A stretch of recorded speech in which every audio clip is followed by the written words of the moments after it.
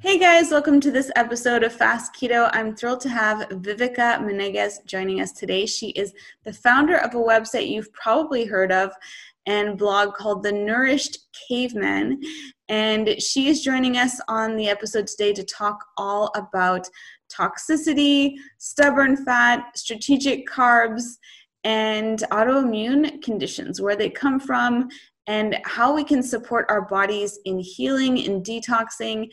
And we also get into a really interesting discussion on the use of carbs in certain situations for hormones and for healing. And it's a really interesting topic to explore. So I know you guys are going to enjoy this episode today with Vivica from the Nourished Cavewoman.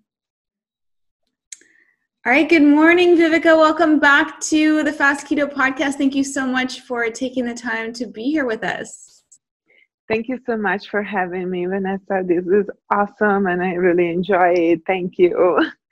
I just love the first time we got to record together, I was telling you that I thought you were a man for the longest time, which I know you get a lot because I followed your blog, The Nourished Caveman. And I definitely thought that, you were a guy, and I was like, oh, it's cool to see like a guy who's into this stuff. Like there's definitely more men in the space now, but I think it's been very female dominant for a while. So it was really cool to discover that you're actually a cave woman. Yeah, that's like my lost in translation from Italian to English. You would think that after 20 years or more in the States, a person can like master this language. But I don't know. For me, like, I don't know. I had the idea that caveman was like generic enough to represent both sexes. Right. But, maybe I should have said cave woman, but that never even like registered in my brain. So yeah, the nourished cave person doesn't really have the same ring to it. Right? That's what it should be. But yeah, no, caveman is like, I can totally see why you would use that. It is a very generic term for like caveman days, caveman time, but it's a really great name. And I know you've been working in this space for a long time. So tell us a little bit about how you came to be in this space for anyone who hasn't heard of your blog before. Well, the blog started as a need because I was working as a nutritionist assistant, basically in a chiropractic practice. And this was like, I think my first post was 2014. So it's been 6 years already, 6.5 years. Time flies. Yeah. And the patients were constantly asking me, what are we going to eat? What should we eat? Where do we get recipes? And I got so tired of like trying to compile recipes for them. I'm like, I'm just going to make my own recipes. Because like from the very beginning, I've had a very specific style that comes, from being Italian, from growing up 50 years ago in, a restaurant and in a very, traditional kind of way of eating. Like how many kids, today they ate fried brains and liver on, weekly basis and liked it. For me, it was like they asked me, what's your childhood food that you remember? I'm like, fried brains, liver, pickled trout. That's just on everyone's list, right?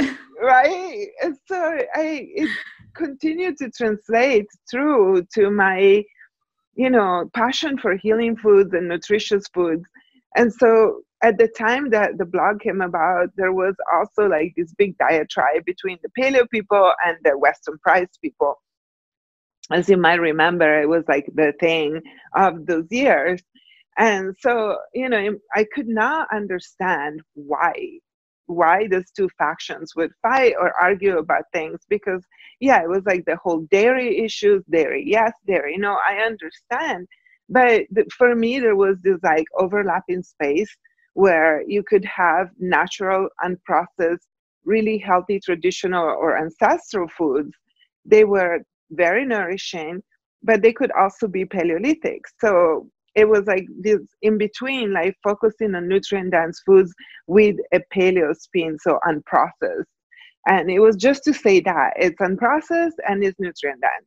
And no, we don't have to argue about it.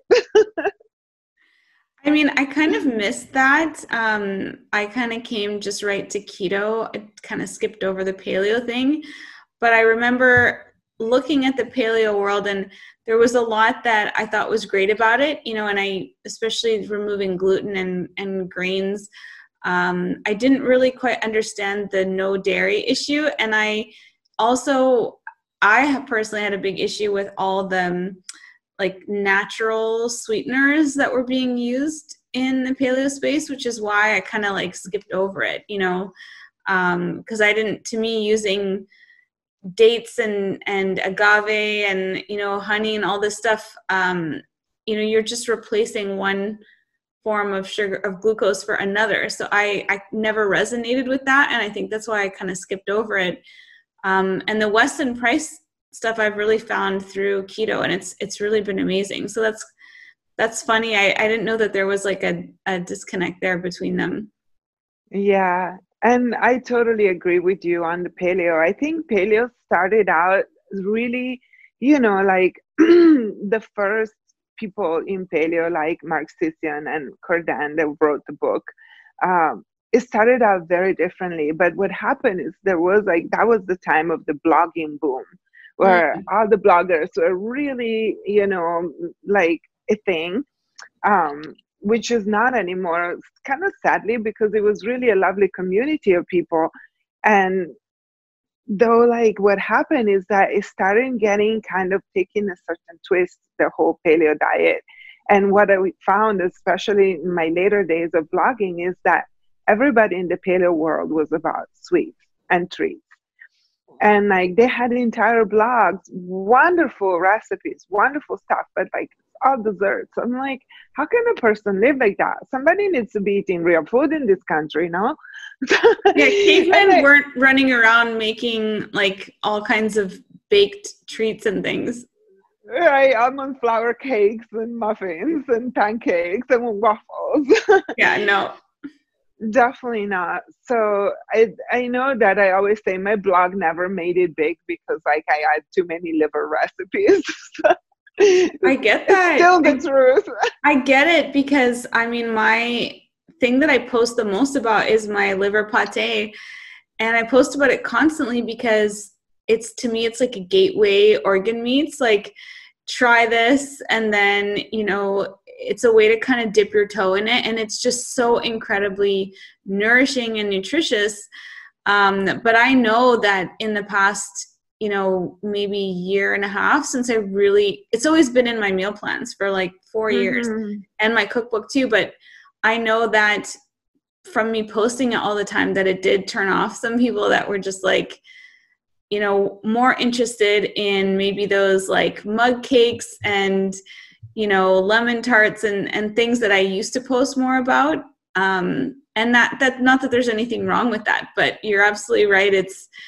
It's a different mindset. And yeah, I think there can still be space for some, you know, treats and things, but it just depends on what your relationship with food is and so many other factors. So getting back to you though, and your how you kind of got into the space, what's kind of been your main focus? So that kind of has evolved, very spontaneously evolved, as like I was kind of working my way through my health journey and my own personal healing journey. When I first started, like, you know, I didn't have a focus. I was just doing nutrition, just like, you know, so much information, so much to learn about the body.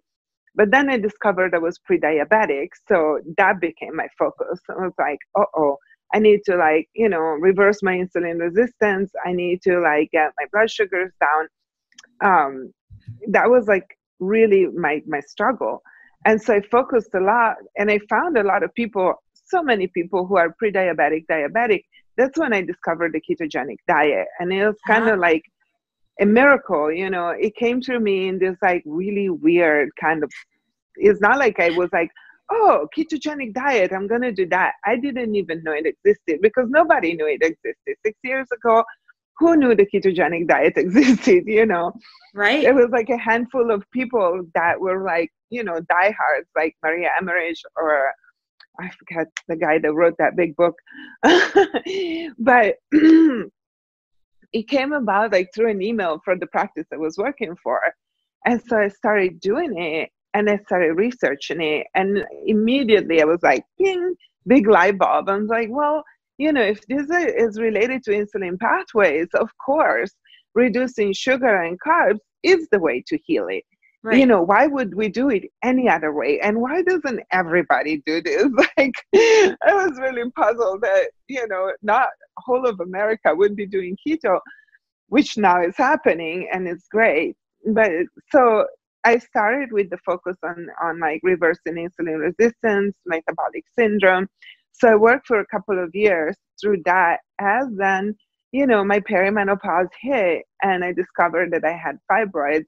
Because, you know, I'm really healthy now, but I don't necessarily come from healthy habits in my past, like probably a lot of us, you know, that we didn't know better. A lot of people that we don't know better, you know, and luckily I always ate good being Italian, but, you know, I also drank a lot and partied a lot and had pizza sometimes.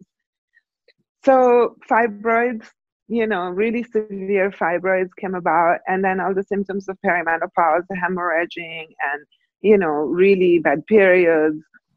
And then my thyroid went down. So I started like smacked into another wall. I thought I was doing great again, and there it is. So of course I had to like try to resolve the issues myself. I don't really trust doctors, and which is could be good or bad, but you know, I don't say everybody needs to be as extreme as I am. I have a slight phobia of doctors, especially in this country. So I decided, of course, to, you know, go the natural way, the nutrition way. I had an incredible mentor, Dr. Rhonda Nelson. She used to be in practice. Now she just became a teacher to practitioners. But she really took me under her wing. And so as we resolved, and Hashimoto's, that too, that I was uncovered in the process. And I was like, okay, I have giant fibroids and autoimmune thyroid. Great. So, you know, I had to take it in my hands, and I did. And within like 2 years, my Hashimoto's was reversed. And it wasn't super high, but it was definitely there. So I was able to reverse the Hashimoto's, and my numbers were like really low, up like maybe 6 or 7. Still have antibodies. It's probably going to always happen, but, you know, nothing that I'm worried about. And then the fibroids, believe it or not, shrunk away to, you know, very reasonable size. I never had to have them operated on to become a hormone specialist. That's fantastic. Yeah. Well, I'm really glad that you were able to find those, you know, actually work for you, and then, you know, be able to help and coach other people and guide other people who have those same, you know, issues. Now, one of the issues that a lot of women struggle with, and men too, is stubborn body fat. And I know that in your opinion, a lot of that is related to toxicity. So why is that? Well, if you know in physiology that when there are toxins floating around in the body, so the body will try to either flush them out naturally, or if not able to do so, store them away. So because of, you know, your liver is kind of the big hub of detoxing.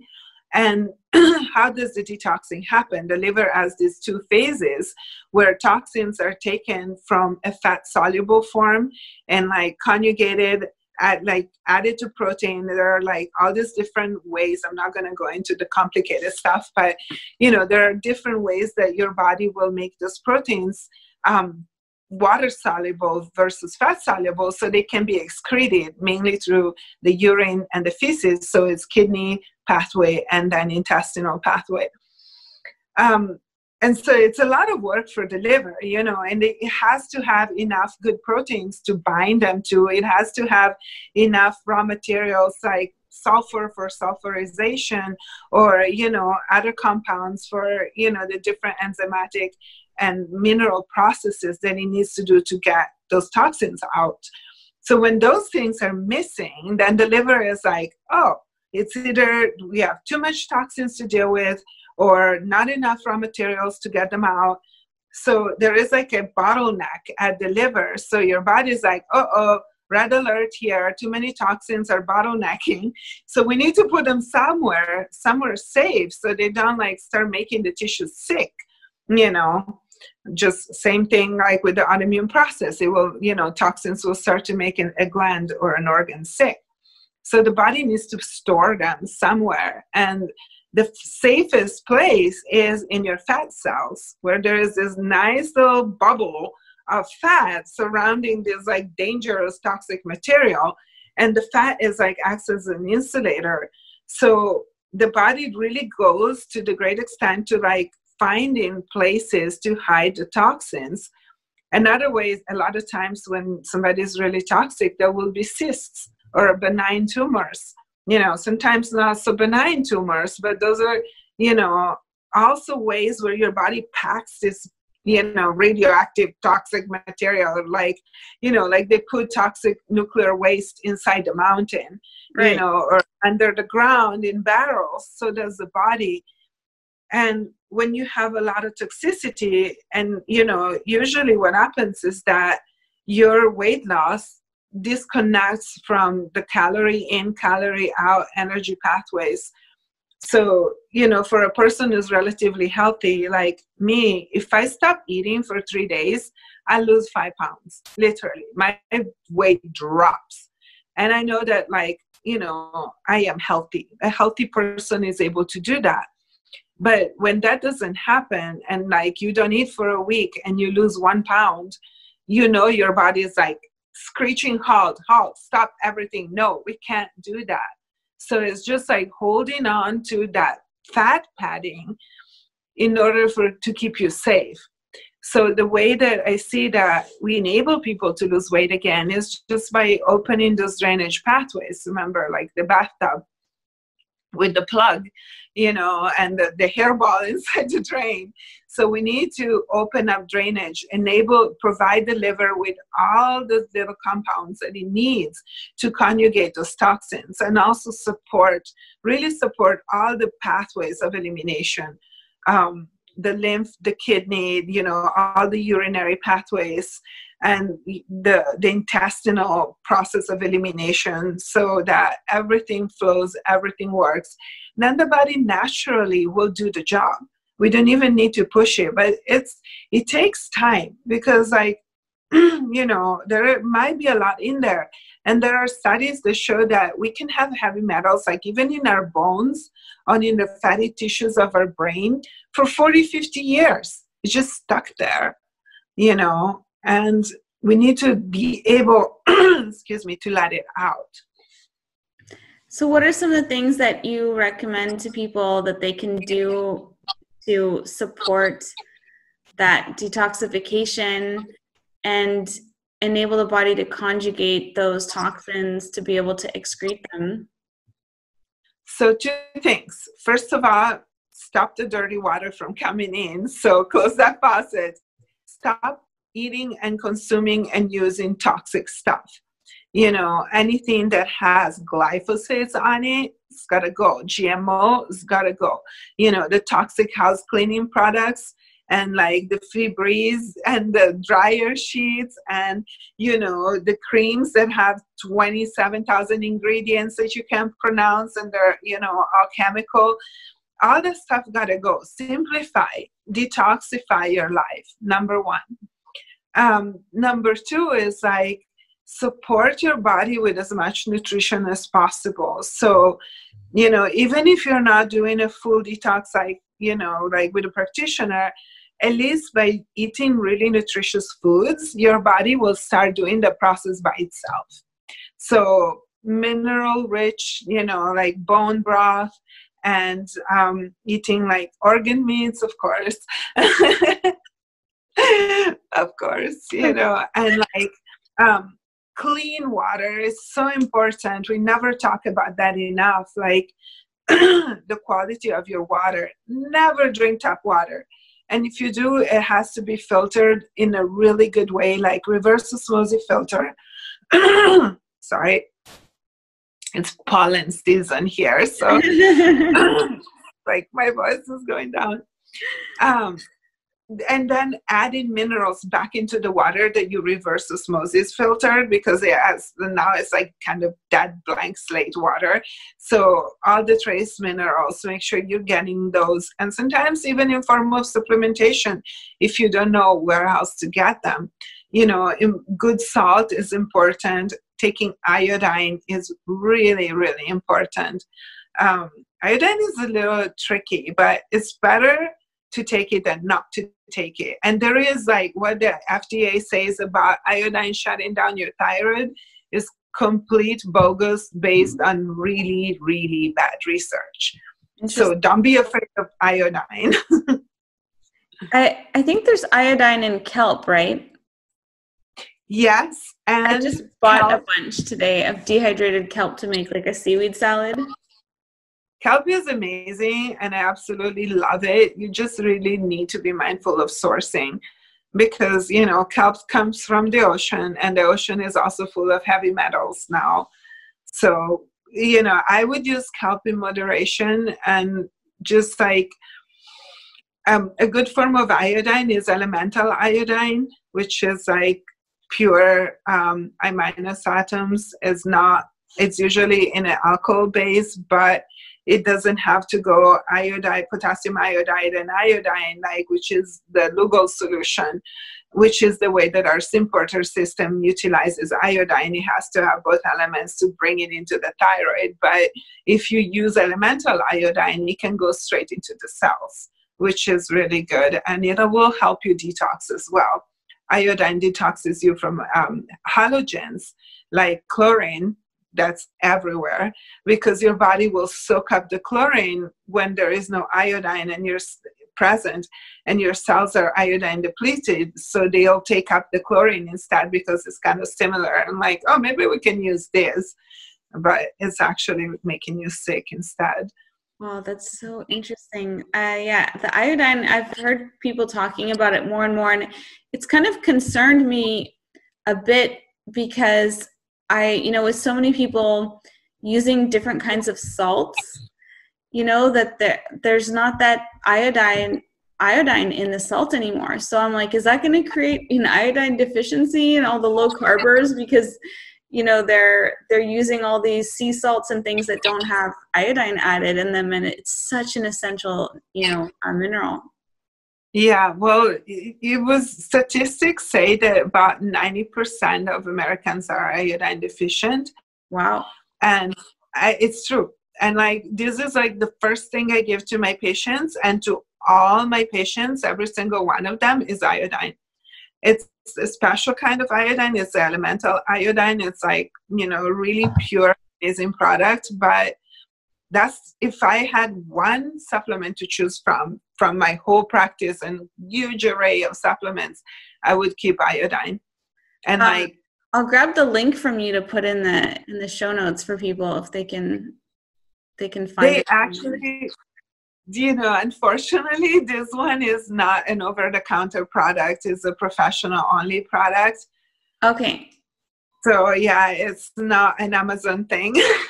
Would there be something, I guess they could use seaweed or kelp or something like that. And they can, even Lugol's is better than nothing. Lugol's is a great beginning product.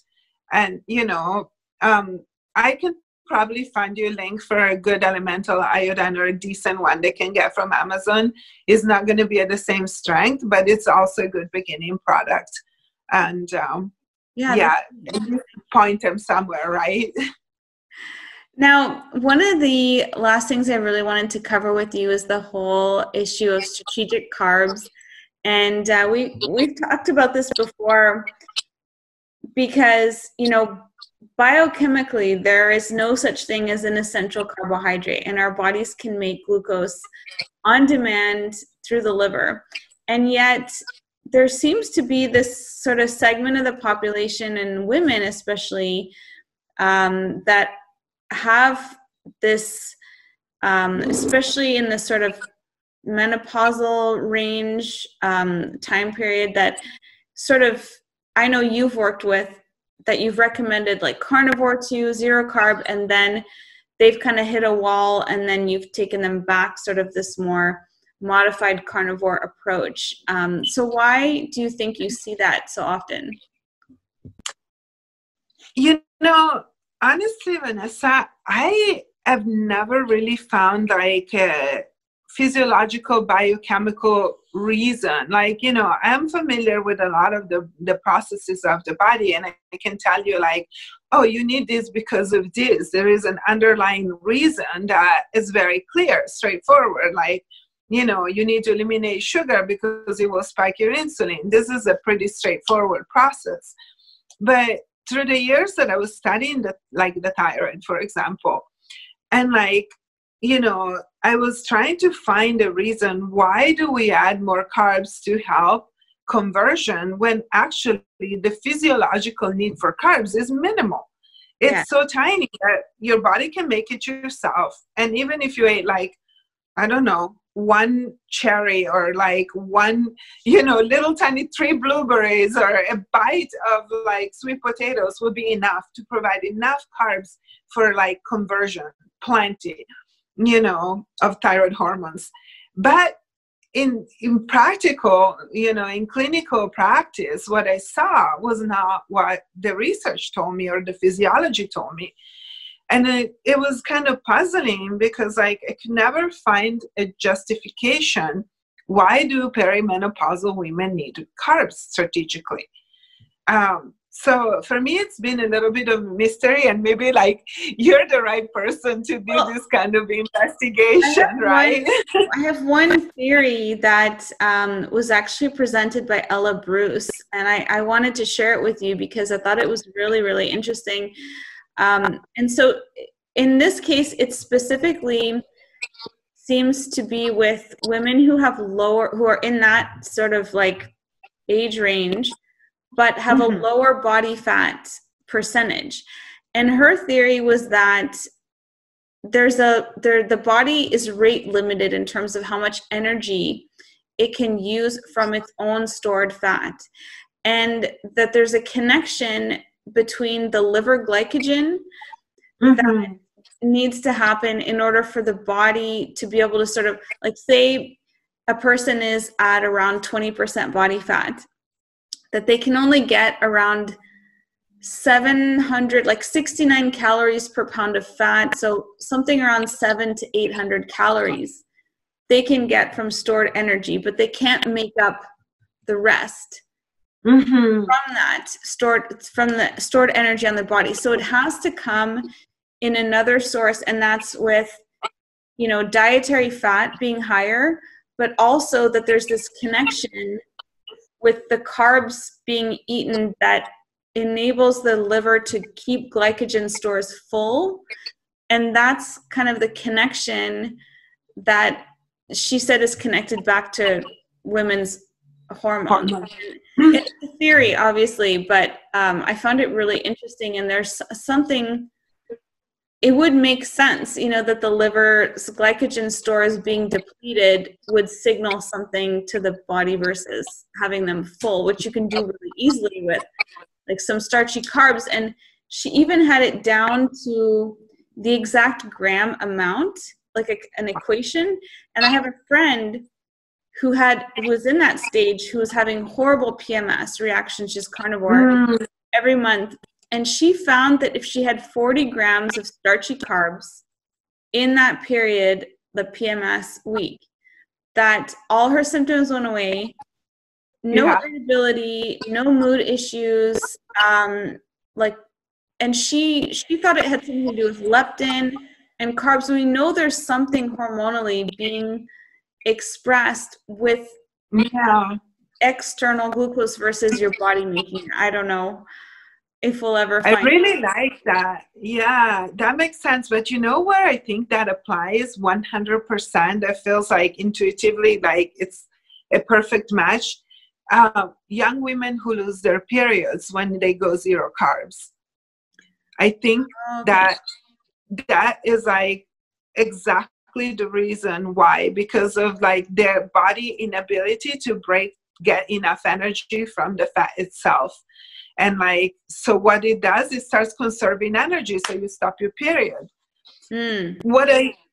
what I observed in perimenopausal women, though, it's like the case was a little different because a lot of these women do have fat stores and they are over 20% fat, but the fat is like in their bellies, so it's estrogen. Okay. You know, like your estrogen starts getting lower and lower, so your body is trying to like, maybe it is related to that, but it expresses itself differently because like your body is maybe thinking, okay, I need to preserve estrogen production, so I'm going to increase the fat deposits, so that's going to help the adrenal create more estrogen because you know the fat cells are also mini endocrine organs in a way they help produce estrogen. Yes. So it's interesting, like, you know, you get the little pouch when you're in perimenopause or menopause. Well, that's what your ovaries were, and now you have fat there that's producing estrogen. So it's possible that because of like the lack of, your body is not making enough energy through the fat alone, so it's trying to preserve, and it's also trying to create fat deposits to help increase estrogen production. So you get symptomatic because your body is trying to tell you, like, I need more easy to convert energy that I can store as, you know, estrogen making material. Yeah. I would see it kind of like that, right? Would that make sense to you? Absolutely. And, you know, we know also that estrogen, you need sterols, like cholesterol, in order to make estrogen. And so it would make sense too that your body would be in that self-preservation mode and everything if it doesn't have enough of those like building blocks and whatnot. But yeah, it's so interesting. I'm glad at least that you've been able to see with a lot of your clients that you've worked with that have tried carnivore and then it hasn't worked for them, that then they'd be able to find this other solution, adding some carbs. And I've been predicting for a while that a lot of people would be coming back from carnivore to keto carnivore, because not everyone really needs to be there. I mean, you can be meat-based, you can be carnivore adjacent. Keto carnivore, you don't necessarily have to be in that like meat water space to thrive unless you have like really unresolved issues that you cannot solve or resolve without going there. But then people go there and they're like, well, I feel great and like I miss lettuce and salads or avocados or whatever, and it can actually help them thrive more in those situations. It's really cool. And women are very different than men. Like, look at like a lot of people in the carnivore space, I think in the big guys like Sean Baker, you know, and Saladino, and like, you know, and a bunch of other doctors, like they're mostly guys. Their hormones are very different than ours. And like, and also think about, there are a lot of women that do carnivore that are younger. They haven't hit that perimenopause craziness yet. Right. So, you know, if you're doing it, yeah, there are a lot of interesting variables here, but I still think that carnivore is like absolutely valuable tool for healing. And I love that the diet, the thinking, the movement is just like everything else. We can make it a dogma, right? We can make it like the Rosetta Stone, written in stone. It's this or nothing. We need to be flexible because like the body changes all the time. Yes. And like we need to adapt to the body's needs as we heal, as we, you know, nourish, like just like connect that head to that body, like we were saying before, right? If we look at autoimmunity, what in your opinion is sort of the root cause of autoimmune disease? Well, I think that there are two factors in autoimmunity. One is where is the body attacking itself? What organ or gland or system is going to, excuse me, and why? And the other one is like, why is your immune system so overactive? So there are two elements. One is like, why is that specific organ or gland coming under attack? And the other one is like the dysfunction, like your immune system is not functioning at optimal. I don't think, in conventional medicine is autoimmunity is considered a problem of the immune system. And, doctors are looking at why is your immune system turning against you. So they try to fix or, suppress the immune system. In nutrition and from a holistic point of view, the immune system is actually just doing its job. And, it's just, there might be an imbalance. But for me, the main root causes can be reduced to kind of few elements. But for example, heavy metals, that's a big one. It was for me. I had really bad teeth and a lot of amalgam filled cavities that, percolate down from your parotid gland, down, straight into your thyroid. This happens to a lot of people, that through the years, chewing that mercury, those chemicals that come with the fillings, they start making your thyroid sick, and so that's one thing. I think that pesticides, glyphosates is another big reason these days, especially attacking your gut and the gut lining. Crohn's disease, ulcerative colitis, so many people, it's just boomed out. Why is this happening? Well, ask Monsanto maybe, and those are things that not a lot of people talk about. Another big thing can be mold, toxic mold, black mold, and then molds causing a susceptibility to fungus and piggybacking fungal infections and opening the door for those dysbiotic imbalances like candida and other things in your gut. But from the nutrition standpoint, rewinding to explain it better, autoimmunity always starts with the weakness of a certain organ or gland, which starts making, let's say your thyroid, there is an inherent weakness of your thyroid. So the organ starts malfunctioning or, having a lack of oxygen, too many toxins. And so it starts becoming necrotic, not saying it's going to rot in place, but a lot of the tissues, the cells become necrotic.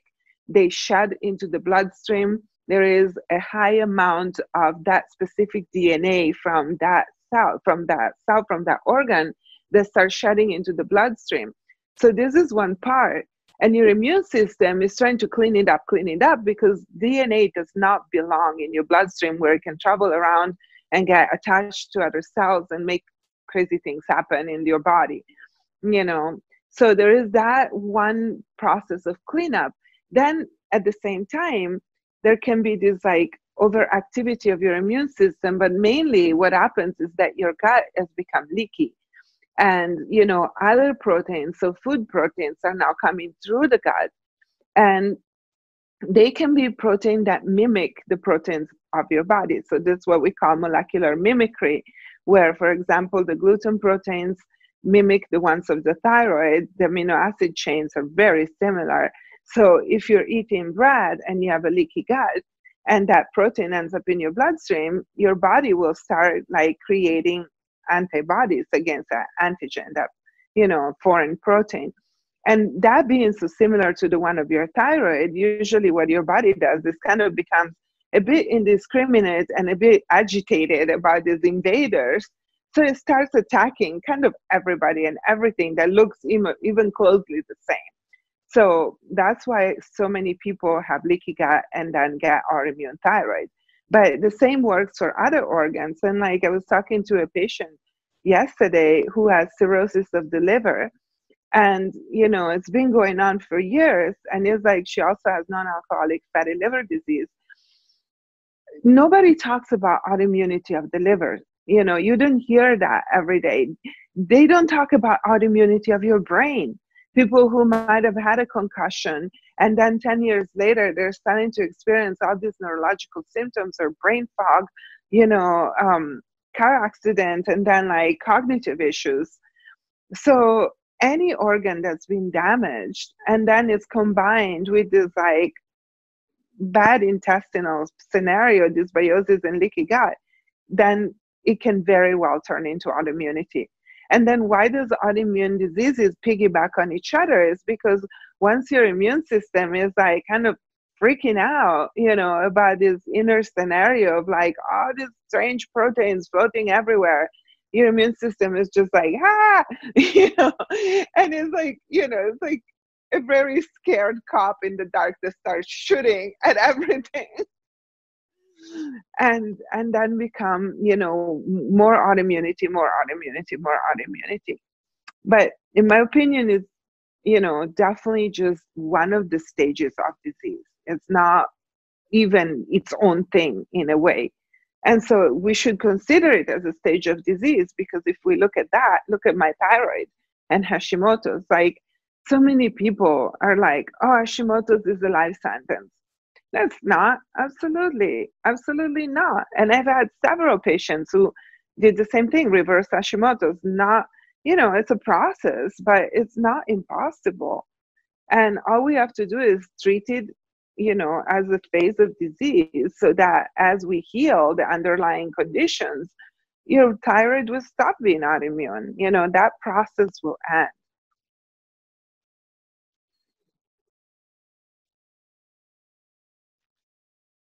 I'm not hearing you anymore. Maybe possible that might.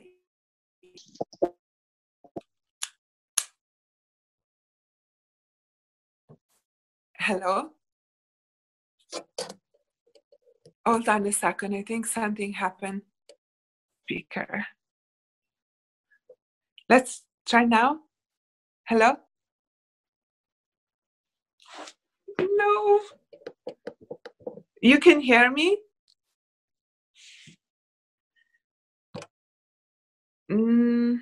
Everything seems to be. Did it mute on your side by chance? Oh, there it is. You're coming back. Yeah, now you're back. Good. All right. So I'll take it from my reply there. I really love how you explained it from both sides of it. I think in our space, we hear a lot about how autoimmunity is connected to leaky gut and how we can develop, this sort of porous gut situation where undigested food particles are seeping out into the bloodstream. And it's so interesting to think of how there is that molecular mimicry, and that, some of those proteins would look a lot like, say, your thyroid, and the body would mark them for destruction. And then you put the body in this autoimmune state where you end up targeting both those proteins, which shouldn't be in your bloodstream, and, other organs. I think that, and also tying in the other side of it, which is, disease connection, is really, really interesting. Now, what are some of the first steps that you recommend to people if they're dealing with autoimmunity, or they suspect they might be dealing with autoimmunity? What are some of the first things that you recommend people do? Well, I think that the first step necessarily needs to be healing your gut, and getting your diet under control, of course, and looking at the root causes of why did your gut become permeable and leaky in the first place. Like I said, I think that this gigantic amount of chemicals that has been released in the environment in the less than 50 years in the United States has had a big impact on how everybody's intestinal health is doing these days. So mostly, like, I blame it a lot on glyphosate. So, like, but it could be heavy metals, or it could be mold, or it could be a virus that entered the body and, like, lodged itself there. Or it could be like that the patient or the person has eaten dairy and bread, like bread and cheese, their whole life, and then they added kombucha on top of it, and everything went boom. This crazy overgrowth of, like, one strain of bacteria or a yeast that maybe is already present and it's okay, but then it just goes crazy in one direction, kind of like a monoculture of the gut. So we need to really cultivate our gut flora, heal the intestinal walls, and remove the offending root cause, whatever it might be. So you know, sometimes it's difficult because a lot of people are like, how do I do this by myself? It's not so easy. Like, you can definitely do steps on your own, like in educating yourself about your diet and, you know, about eating clean, about removing toxins from your environment, cleaning up the household, you know, taking out all the toxic chemicals from your household, you know, from your personal care. Those are very important steps. But then when it comes to actually like maybe detoxing the body from the chemicals or, you know, the metals, whatever it is, it might be something that needs to be done with a professional, because it can be a little tricky sometimes, especially some people are really toxic. I know that a lot of people who are severely overweight and they have absolute inability to lose weight, a lot of times is a factor of toxicity. Your body is just not able to release the toxins. So in that case, you know, I think that working with a professional will be better, because you could make yourself even sicker, you know, letting stuff out from one organ and maybe floating around. If your drainage pathways are not working, your liver is congested, like you're not able to like release the toxins that you're taking out in the proper way, they're going to start bouncing around, causing even more problems.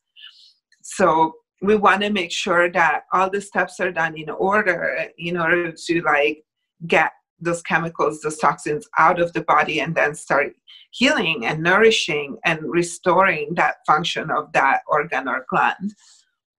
So what are some of the symptoms that you typically see in someone when, you know, they maybe are having some kind of autoimmune, you know, reactions, where you would say, well, maybe we should take a look at, you know, fixing your gut and healing? Well, you know, one of the things that happens a lot, that you see a lot, is like generic inflammation in the body. And, you know, a lot of times, again, doctors treat inflammation. They don't look what's under the inflammation. If we're looking at blood work, you know, there are specific markers that talk about inflammation. Then, you know, you will also look at the different markers for different organs like liver or kidneys, see how those are doing. A lot of times, even with functional markers, Vanessa, I find that the blood work does not give me all the information. And I think that, you know, our body really tries to maintain homeostasis in the blood, because otherwise we drop dead, you know. So the blood is kind of the last place where you want to go see imbalances, because once that goes out of balance, you know that you're in trouble already. And that's even with like functional markers are more predictive markers, you know, while conventional markers are markers of actual disease happening right now. A lot of times we're out, maybe we are within the conventional markers in the blood, but we are out of functional markers. That for me is a predictor of something that's brewing, you know, kind of like subclinical could be called. That's one thing, like, you know, we can look at those markers, we can look at inflammation, but symptoms are also really valuable. And like, you know, when I work with clients, I have them journal, and as they journal their foods, they journal their symptoms. And it's like we go into really fine detail, and like I teach them how to like reconnect their heads with their bodies. Because like you know, especially as women, we are so good at ignoring symptoms. We are such like tough warrior ladies. We have a high pain threshold by nature from all the periods and the children, you know. So we tend to really normalize like what is dysfunction. Right. And so we need to first start and like getting back in touch with what the body help, and like feeling good, feeling healthy. What do you mean? So what are all these little symptoms? And like paying attention, listening to your body. I think that it's very important, because the body kind of screams for help. You know, it doesn't let you get away with things. It's just like we put earplugs on and we don't listen, you know. But instead, like taking off the earplugs and start listening to what your body is trying to tell you, and looking at even the slightest little symptoms can be clues. And, you know, I equate this work to detective work. all the time. The work of a nutritionist or a holistic practitioner is very much the work of a detective. So it's kind of fun, and it's kind of maddening sometimes, because the body is like crazy complex and beautiful and like incredible piece of machinery. But so it's an investigation process that will lead you. But like when I see that an organ is really struggling, then I, like with this client that has cirrhosis, I can imagine that her liver is like way gone autoimmune, but nobody is like really talking. And I don't even know, like I never went to medical school. I never really went deep into like all the physiological stuff. But is cirrhosis considered an autoimmune process? Maybe it should, Yeah, So that's a really interesting perspective. Yeah, I mean, it seems like one of the main symptoms would be inflammation that people would be experiencing, or, stubborn weight that they're not able to get off, mood issues, sort of like feeling emotional fatigue, low energy, kind of those things are probably what you see a lot of the time. I'm curious, do you see any connection with histamine much, and can that be a contributor with autoimmunity? I gotta say that histamine, I'm not a histamine like specialist, but histamine pops up in my practice here and there. And like, when I took my nutrition courses, it was never a thing, but I'm seeing it come up more and more. So it's become more on the general radar for people, which is something interesting, right? It's like, why like 10 years ago, nobody really talked about histamine, and now like all these people are having histamine issues. What I have found personally is that histamine is like related to your liver's ability to process histamines out, and the needed enzymes that that are required to process histamine out. So I lead it back to like issues with the liver. Now we can look at it from like, now with all the DNA tests that tell you like your liver, you're missing this gene and that gene, and just genetic.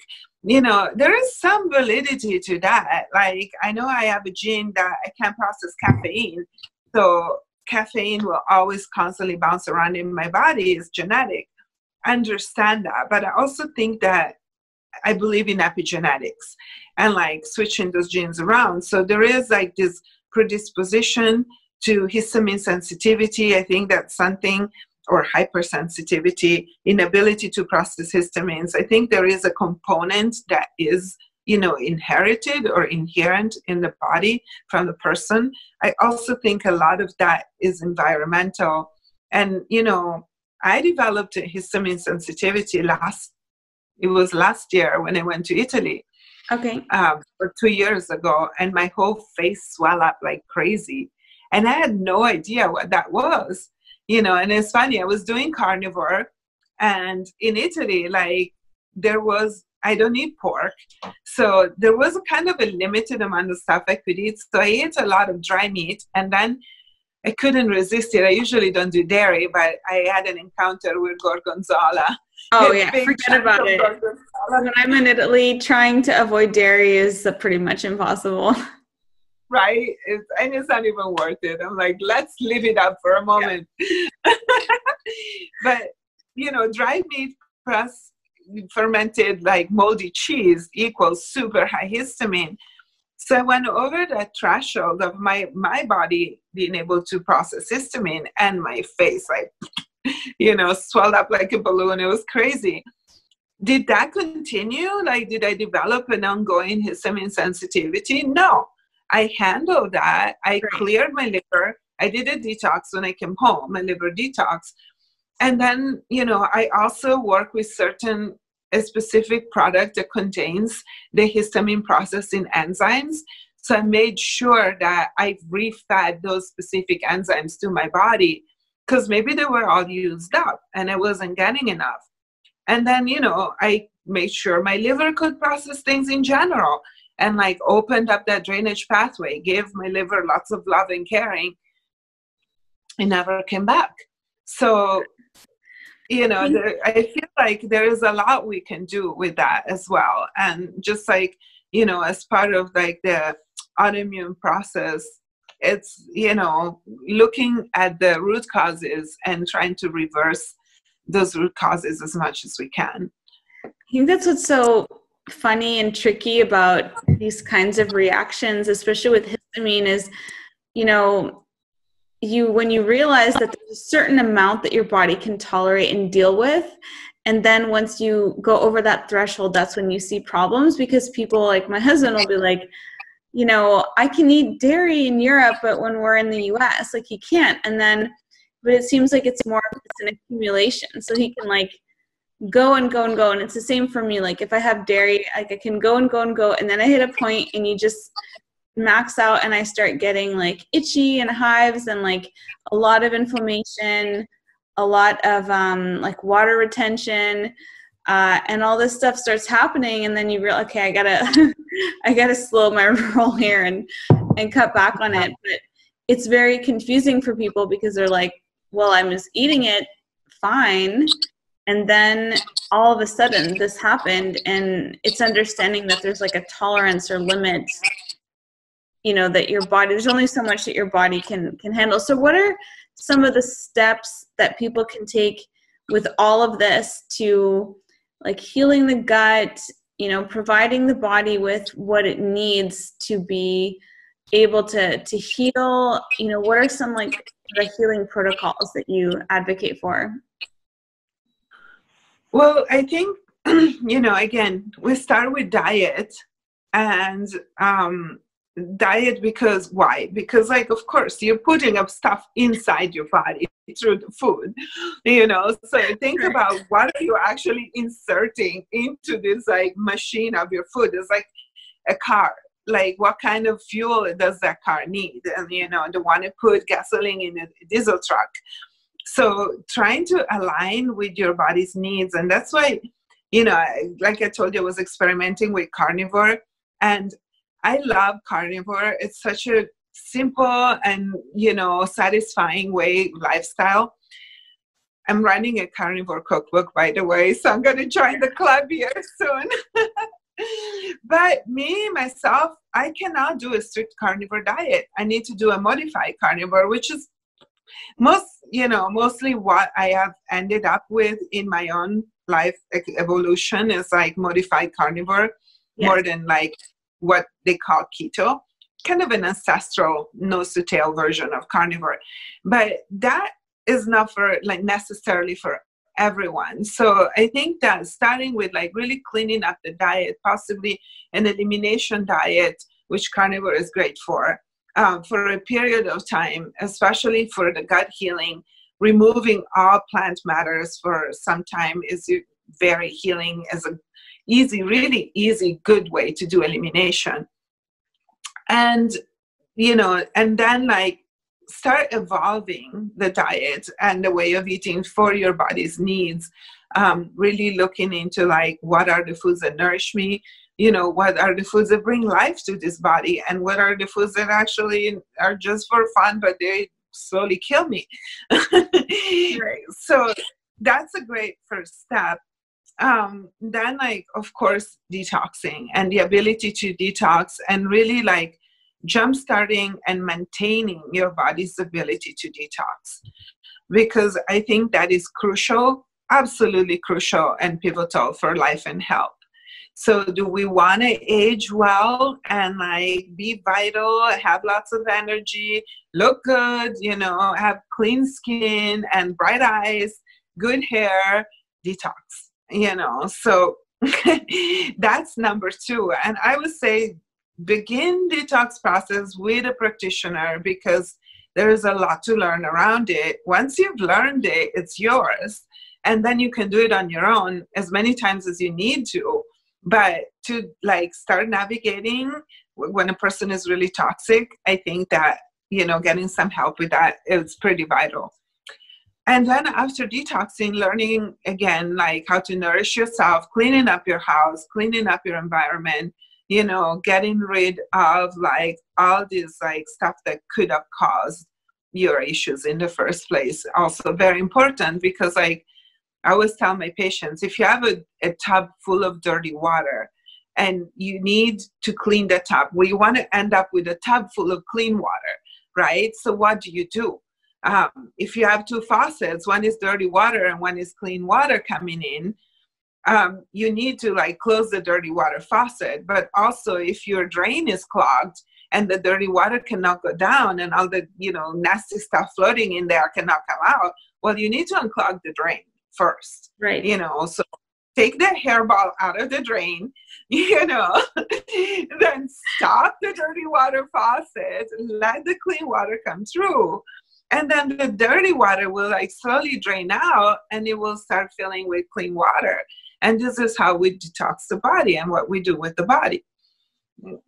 So that kind of like a visual reference there, if you think about it. It's a great analogy. I think it's really, really helpful. So you personally, you've kind of gone through this sort of ancestral diet through paleo, Weston A. Price, and now you do a modified carnivore. So what does that look like for you? So my modified carnivore is based on two reasons why I'm doing this. One is like my hormones, and I've been recently transitioned from perimenopause into menopause. So I haven't found the need to add more carbs to my very strict keto that I did for years. So that was one thing. And the other one is like, as I experimented with carnivore, was like the needs of my belly. And because I never did a lot of glyphosates and I never did a lot of really bad things, my gut is actually pretty good. I don't think I've ever had major leaky gut. Maybe for a time with Hashimoto's, it wasn't good. But of course, all the healing that I've done, I got to a place where my gut is pretty good. So I felt like more benefit from opening up my diet again. And what it looks like is like, I still eat nutrient dense and I still eat nose to tail. And I still I'm a big fan of sustainability. So I'm the one that will eat all the nasty bits, like not just the liver pate, and the tongue, the kidneys, the heart, the liver, the brain, if I could ever find some. But, here in the States it's so hard. And I've been like relentlessly chasing after cow heads. Hilarious. I guess sheep brains, I get those from a farmer friend, but cow brains has been hard. And so I try to incorporate as many organs as I can. And, also things like cod liver and like clean oysters as much as I can, and clean seafoods. I eat scallops on a regular basis for selenium. Seafood is really tricky because of, the pollution of the oceans, but I try to do it in moderation, and I support my drainage pathways big time. So I'm constantly supporting my livers and my liver and my kidneys with drainage supplements. I'm using especially like homeopathics at a certain level of having detox for years and years. You can just maintain pretty easily, and homeopathics are great, like high level, refined product that you can use for that. And then I used, I love fermented stuff like fermented veggies, but again, histamines, so I can't overdo that one. It's that fine balance. It's like, keep your gut happy and don't overdose. Yes. So I kind of make myself some kimchi. Kimchi is kind of my ferment of choice, but instead of cabbage, I use radish. Okay. To go easy on the cabbage, being goitrogen, oxalates, and even fermented cabbage is a lot better. So sauerkraut and kimchi from cabbage are better than just eating, kale or cabbage, especially raw. Really bad idea. Fermented, it's okay. It breaks down a lot of the anti-nutrients. The old people knew how to eat this plant matter, and, Paul Saladino talks about it in his book, which, Weston Price, of course, discovered 100 years ago. is why are vegetable stuff so processed? Meaning we ferment them, we sprout them, we dry them, we do all this stuff to it. Well, because they need to be edible. And like our ancestors, our grandfathers knew that it's not really edible, or you can't assimilate those nutrients unless somebody else is digesting them for you, meaning the bacteria. Yes. Or animals that you then end up eating. Or the animals, then you eat.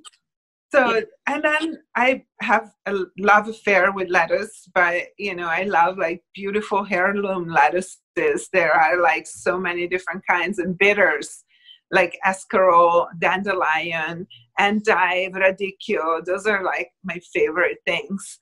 And they keep me pretty good. Like, you know, my belly likes them, like keeps me regular. And I just like enjoy my salads.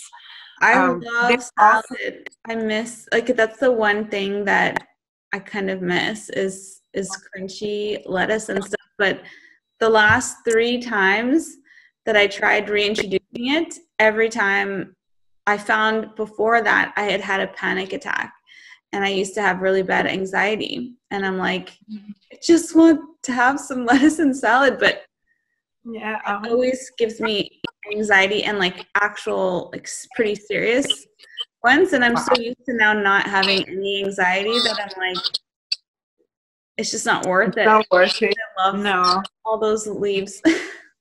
I know.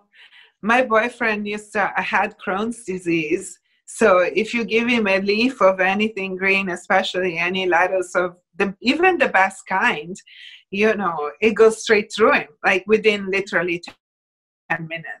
And if it's cooked, like if I cook it to death, like I will even cook romaine sometimes and make it like cooked mushy. It's not crunchy anymore, but then it's like tolerable a little bit. Yeah. But some people just, they can't do it. They can't do the fiber, or they can't do the phytotoxins. Yeah. What's interesting to me though is hearing from people who've healed their guts and then they've then been able to reintroduce foods they couldn't tolerate before. You know, they're better able to handle dairy. They're better able to handle, you know, different plant foods and things. So I'm hopeful though, and I think that's the healing work, and it's a really good indication that healing's, you know, taken place. Yeah, I completely agree with you on that. And I think that, you know, as I feel like humans are definitely omnivores in a way, or like a little bit of a scavenger too. Even though there, you know, some people in the carnivore world, they'll tend to try to prove that humans are just carnivores or evolved being mostly carnivores. But if you think about it and look at our evolutions, I think that humans being so smart picked at everything and probed at everything that was like even remotely edible. So we did really evolve, like picking at a lot of different stuff and having like a basic ability to navigate like most foods. That doesn't mean that most foods are necessarily healthy, even especially in large quantities for us. Meat, I think, is, you know, it's a good foundation. It's like the strong, solid foundation of your eating house. And then the rest is really should just kind of be for, you know, fun or specific. Like I feel like plant matter is medicinal. Even though I know that some people don't agree and they say the hormesis is not real. But in my clinical practice, on real people and through like ancient traditions, like, you know, Chinese medicine or Ayurveda, there are medicinal properties to plants. I just don't necessarily think they're food that we should eat in ton-wise, you know, but we could still harness their medicinal properties, use them as food with like specific intent and like a much better awareness of what dangers, you know, there are in those medicines that we are consuming, like the phytotoxins, you know, all the defenses that the plants create for themselves, you know, that they don't want to be eaten. But we also know how to disable some of them and turn things to our advantage, like we say, fermentation, or, you know, feed them to a cow, of course. Exactly. Yes, I like having the cows do the fermentation for me. in their stomachs. Well, tell us about your new cookbook that you're working on. Is it like strict carnivore, or is it modified carnivore, or what's your inspiration for it, and what is it looking like? So the inspiration, of course, for me personally is always healing, and like, how do I provide some, some good practical tools that is just like, just make the recipes and that will help you heal. And, I'm doing this with a co-author this time because I didn't feel like doing all the work by myself. And so it's really much more fun to work with somebody else, and she's an incredible chef, so I feel like it really added some like fanciness to the recipes. From a professional chef, my recipes are kind of plain, but I again focus more on like nutrient density and healing properties, and like I know that people don't have time to do elaborate stuff, so my recipes are really simple, to the point. And with meat is great, carnivore is like minimal ingredients, so it's a challenge, but you can get really creative with just 2 ingredients like water and salt. But the book is actually divided in different styles of diet, and one is like super strict water and salt, and then meat and salt, meat, salt, and water.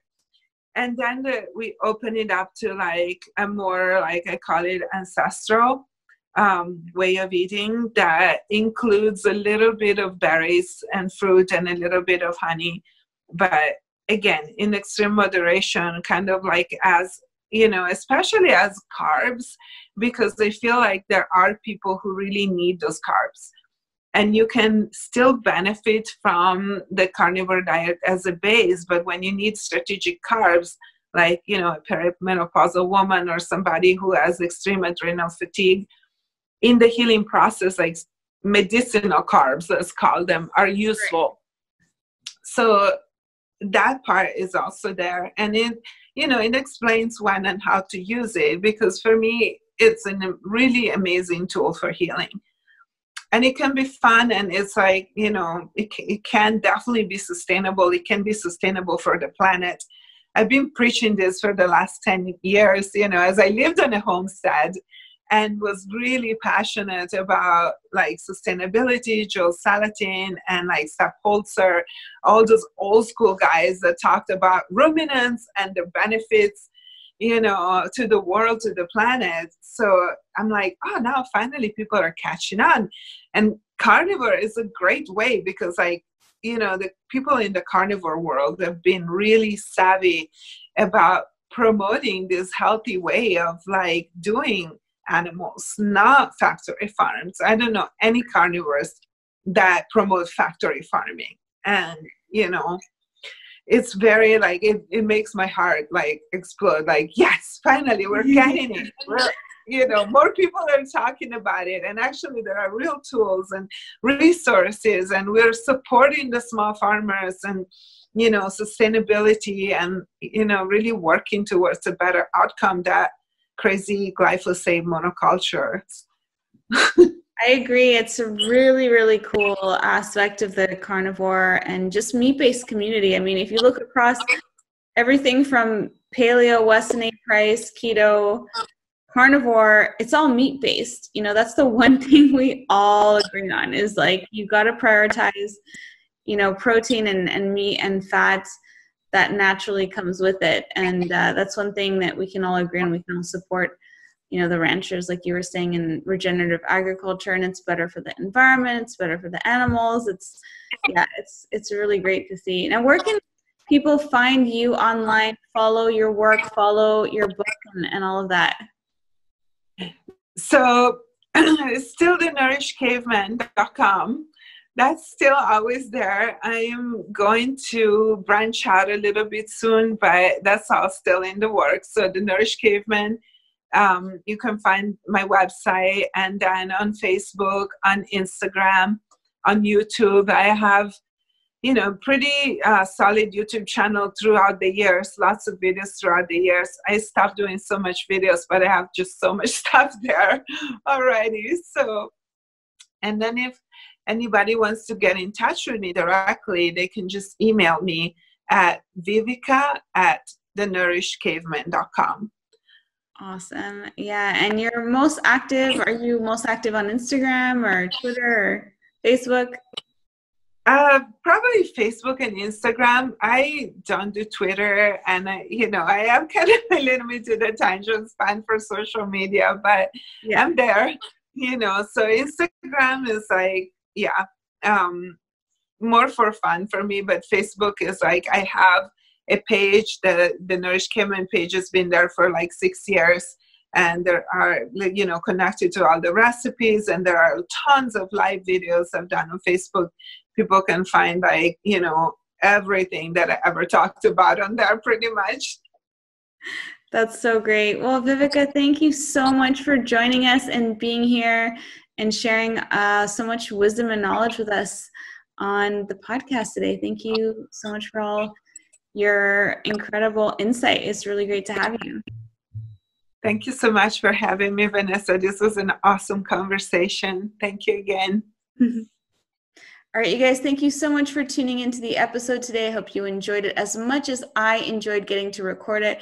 We could have chatted for hours and hours and had to try to keep the episode relatively tight for you guys. So hope you guys got a lot out of it. If you had any takeaways, insights, light bulb moments, head over to Instagram and share them with us in a comment. We always love hearing from you guys, and I know Vivica would as well.